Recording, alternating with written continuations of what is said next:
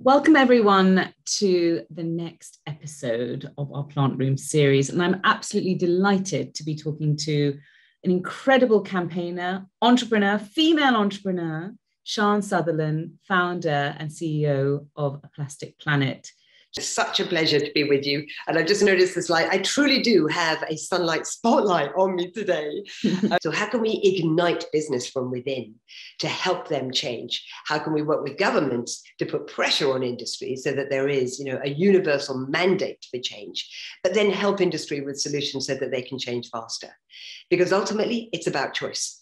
And in my opinion, this is not about an ethical consumer that we magically expect to mushroom across the globe to drive the change forward. Plastic is not really a waste problem, a pollution problem. It's a production problem. It's a design problem.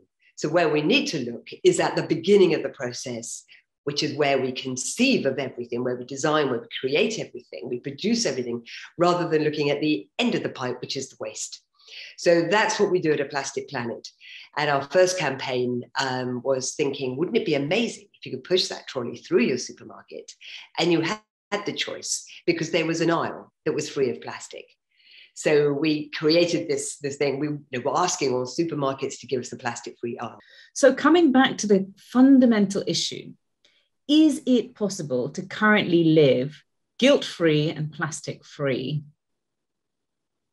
In my opinion, it's incredibly difficult. And I applaud those wonderful zero wasters who have their annual waste in a jam jar. And even the jam jar, they're going to reuse it next year. It's extraordinary because that is a massively inconvenient, countercultural lifestyle. Yeah. And I love those outliers. But to be honest, a few zero wasters, that's not going to move the dial. We have to make it much more possible. Yeah. Plastic is everywhere. Not only is it everywhere in a polluted sense, it's in the air that we're breathing today. It's in my cup of tea here. It's in every glass of water that we drink, glass of wine, beer, whatever. It's in the deep impacted ice of Antarctica. It is 6 miles deep in the Mariana Trench. So we have infected our planet with plastic. There is more plastic in soil than there is even in the oceans. And obviously the oceans has had a massive amount of attention, and rightly so. What we've done to the oceans is indefensible, but we're also doing it to our soil where we grow our food. So this plastic is everywhere, and yet we continue to pump it out at this accelerating pace. It is in the paint on our walls. It's the carpet that we walk on. It is literally, it's 70% of all the clothing that we wear. So it's almost impossible. Even if you think, okay, I can eliminate plastic packaging out of my life, then how you eliminate plastic in totality is incredibly difficult. And why has it got to that extent? Can you tell our audience a little bit about why plastic has proliferated? Because it obviously has benefits for it to be in such high use, but these benefits haven't been truly costed out from an economic point of view. It's that externality, that negative externality hasn't quite been costed out, has it? No, totally true. So we have a very fake price of plastic. Number one, it comes from the most subsidized industry in the world, the fossil fuel industry. So it is de facto the most subsidized material on the planet. It is eye-wateringly cheap.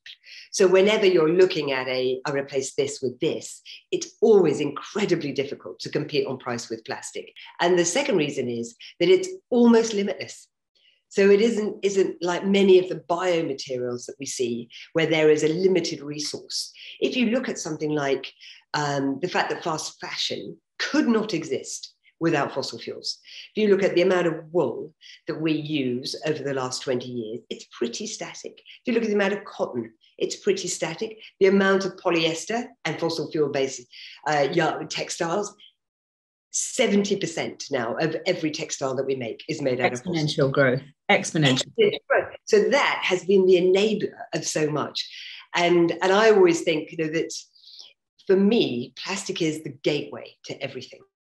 It is, if we crack plastic, we will crack so many things that we are doing wrong, because it is the one material invention that enabled us to make things so easily, so cheaply, so lightweight. The plastic is actually quite fantastic in an odd sort of way. But it means that that we could use things once and throw them away. Yeah. And this is, we feel that this has always been thus. It has not always been this way.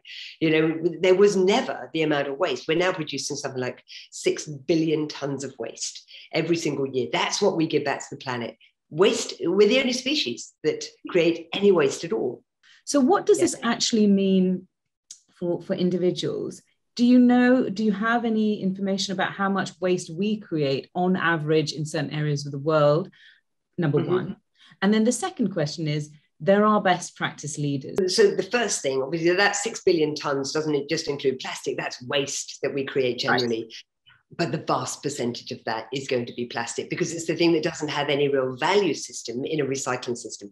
Whereas paper, pulp, glass, metal, those things, there is a well-established recycling system. So there's a value in keeping them into our resource structure. Monetary value, yeah. Yeah, which there really isn't with plastic. Whatever we try and fool ourselves that they're recycling fairies, they really don't exist. So to give it some kind of perspective, per capita, the biggest producer of plastic waste in the world, so per head, is the US. And I'm ashamed and shocked to tell you that number 2 in this sorry league is the UK. So we produce more waste per person in the US than any other country in the world other than the Americans. Wow. Yeah. We are, the US are the biggest exporters of plastic waste. But Europe is number 2 for the export of plastic waste. And the UK, we send abroad, often to some of the poorest people on the planet, 60% of our plastic waste. So when you think that you're doing the right thing, at UK or wherever you are, and you rinse out your yogurt pot and you put it in the right recycling bin at home and you see the truck pick it up, and then what? Where is it going? Where does it go? And it used to be almost that was the extent of our personal responsibility, was thinking, well, all I can do is put it in the right bin. But now we know how broken the plastic recycling system is. Or I'd love for you to actually tell people, because this is what, I was alarmed at the recycling rates. Globally, it is less than 10%. And the UK are bang on that average. We are 9% in the UK, because we're exporting such a vast amount of it. I just dwell on that number, actually. 9%. 9%. Yes. Less than 10%. It's staggeringly low, isn't it? Staggeringly low. And we have been fed this misinformation. Do you know, only a couple of years ago, if you exported plastic, that was considered recycling. You have no idea what it's being burnt on the roadsides in Turkish villages, but you could still consider that recycling. So for many years, the UK would say to the rest of Europe, we're ahead on our recycling targets because we were simply shipping it abroad. So the biggest thing that China has given the planet, there are many, but one of the biggest things is their National Sword campaign, where 4 years ago they said, that's it, we will no longer import 90% of the world's plastic rubbish, which is what was happening. Everything ended up back in China. And so they created this wall. They said it's now going to be clean, green China. And in the way that only civilizations like China can, where they said that's it, and it happens on the 1st of January, and boom, that the world could no longer send their waste to China.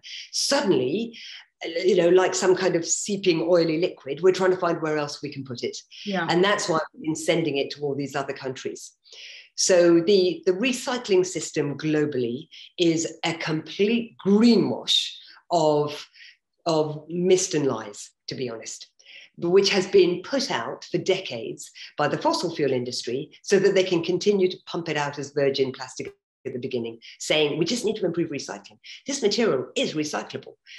And that word recyclable is one of the weasel words that I believe should be banned in the world of plastic, because what it means is the Coca-Colas of the world, and sorry to cite one brand, but they are far and away the biggest polluter on the planet and the most loved brand. Go figure, that's the madness of man. But Coca-Cola think it's completely okay to continue using a plastic bottle because they say it's 100% recyclable, and it isn't our problem if you, the consumer, don't put it in the right bin or the infrastructure isn't there to recycle it. And I feel that is where new laws on responsibility are going to have dramatic effects. If you decide to use a toxic, indestructible material as a producer, you have to be responsible for its second, third, fourth, fifth, forever life. And if we change the laws so that happens, we will change everything. So I want to actually demystify some of these terms because it's really complicated. At Bags of Ethics and Supreme Creations, we are constantly faced by customers, single customers, consumers, as well as B2B clients, our industry clients across retail, fashion, lifestyle, beauty, packaging requirements. And terminology is completely confused. So I'm going to do a quick fire buzz or with you on some terms, if that's all right.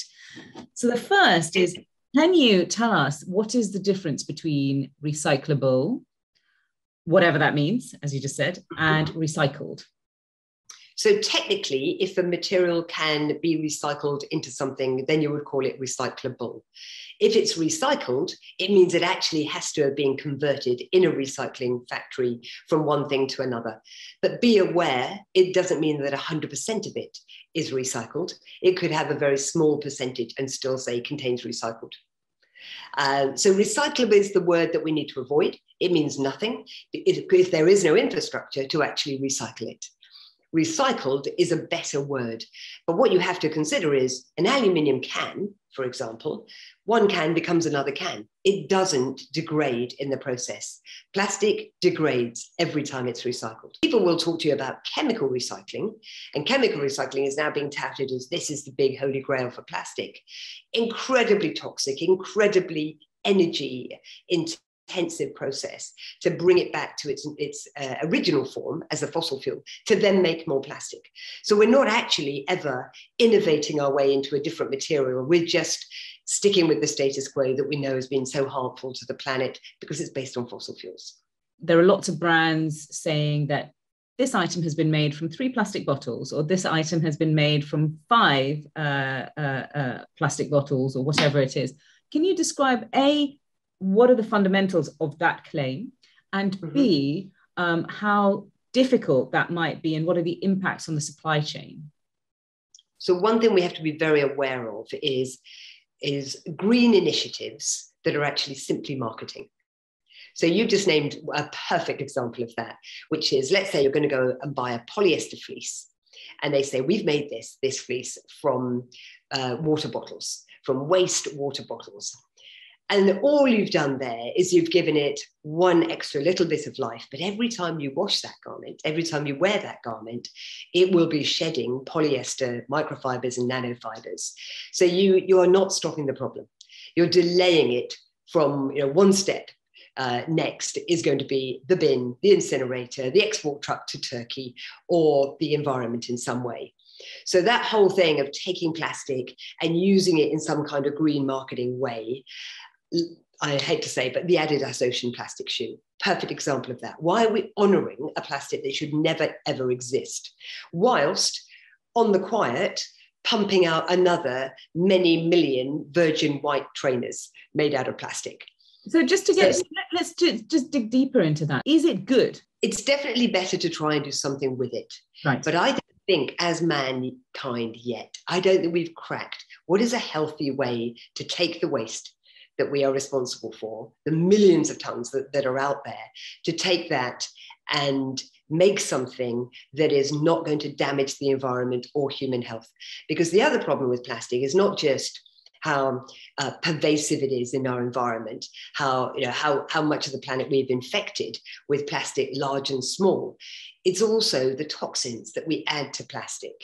And this is one of the issues, because these are the chemicals that are known to be endocrine disruptors, to have impact on cognitive disorders, immune disorders, fertility, heart disease, cancer. These are chemicals on the European register, chemicals of extreme concern. So we have to be very careful that we're not simply enabling the system by focusing on what's the small amount of plastic waste that we can perhaps take and do something useful with, when what we're not doing is turning off the tap. And right now, we're treble plastic by 2040. So we're still focusing on the waste. And we're not nearly focused enough on, hang on a minute, where's the legislation? Where's the responsibility for the polymer manufacturers, AKA big oil, to turn off the tap?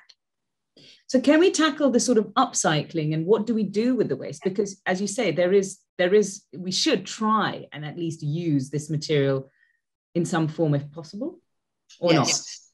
Not? Well, I think let's step back and think, if we had a white piece of paper and we invented this incredible material that was so flexible, so adaptable, that lasted for hundreds of years, then how should we treat it?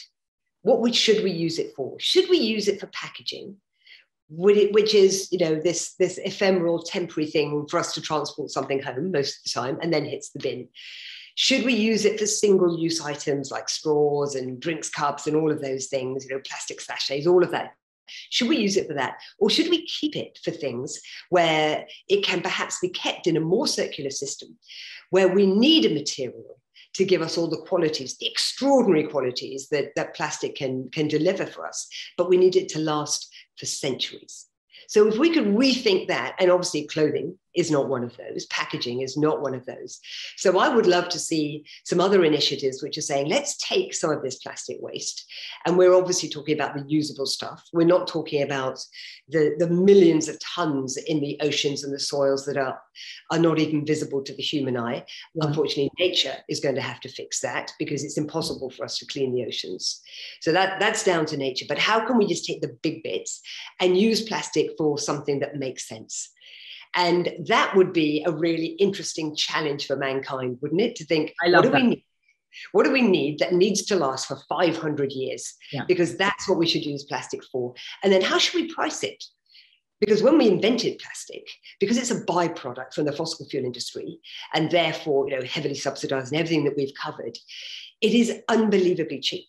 And in fact, it should be unbelievably expensive, because you have to manage it and control it and respect it. So we invent this material, and instead of putting it on a pedestal and treating it like gold and pricing it accordingly, we literally treat it like rubbish. What top tips do you have for budding entrepreneurs who want to create something long-lasting and reusable? And then the second question around consumers, how can we create change? How can we start applying pressure whilst also just going about our everyday lives and not feeling the guilt of all of this plastic? Yes. Now we know what we know. We're never going to unknow it. But don't feel the guilt. Apply the pressure. Of course, never have another plastic bag. Always have a bag of ethics, always, follow the people that are doing the right thing, and really champion the newer brands, because you will see now that the newer brands innately are creating things in a very different way. Yeah. So try not to have a disposable coffee cup every time you have a cup of coffee. All those simple things, yes. But more than that, for me, your real power is, yes, vote with your wallet, but vote at work. Vote with what you do every single day, because that is where your real power is. I think, as consumers, we have limited power in this, but as, within industry, which is consumers at work, that's where our power is. And then, of course, we should, at every opportunity, lobby governments to pressure industry to sell us something different. So I would really urge everybody to look, if you are a budding entrepreneur, think radically. Think about that white sheet of paper. And in fact, I had a conversation with Unilever yesterday, now the third biggest polluter on the planet, massively ambitious plastic reduction goals by 2025. The only global industry who has actually said we have an absolute reduction versus we're just going to use more recyclable materials. So I applaud them for setting these really lofty ambitions. But when I was talking to them about what they're trying to do, how hard it is and how much easier it would be if legislation were happening. So all of these things have to fall into place. But I also know there is something incredibly powerful about plastic. We feel as individuals so guilty about it. If your place of work can be encouraged to do something different, as I see in somewhere like Unilever, then the team spirit that is created around that, the pride that you work for an organization that is walking the walk, not just doing yet another ESG pact or pledge. I think these are the things that make such a huge difference. And for any entrepreneur, You have to be looking at system change as well as material change. The future will be refill. What can we do as individuals, which is still affordable? Because some of the issues around being more sustainable do center around, oh, well, it's only for the privileged. Privileged few. So, I mean, as a brand, we really want to democratize and make it very accessible for people, your everyday person, anywhere in the world.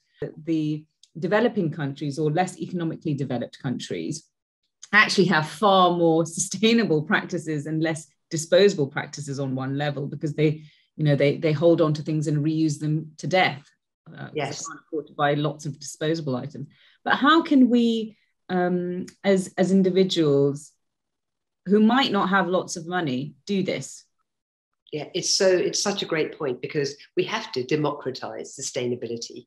And I look at things like the organic movement and think, how was it ever okay for it to be priced at such a level that we were actually just saying, let the poor people eat the pesticides and the rich people can afford to have clean food. We can never allow that to happen in the plastic crisis, in the climate crisis.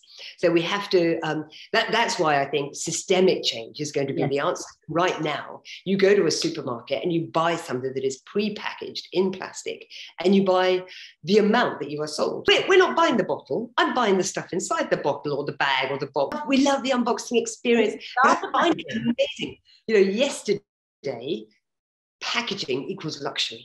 Yes. Today, packaging equals waste. The future is refillable. The future is all about reusable, for sure. And this is a mantra that we would say all day, every day. But where does the personality come from? But then that, for me, that's the personality that you inject at home, because that is my beautiful little permanent piece of packaging. And it could be a lovely ceramic thing with a metal pump. It could be whatever that I then decant things into. And so you don't have to suddenly just, what's the word I'm looking for, but just make your life so sterile that, because I don't believe that living in harmony with nature, being environmental, it's not about scratchy shirts and knitted armpits and hairy sandals. That's not aspirational for me. I love clothes, I love fashion, all of that, and having your own individual style is very important. But there has to be better, smarter ways of us doing it. Plastic can be found anywhere, and predominantly in fruit and vegetable packaging. What can people do to avoid that? Some simple steps.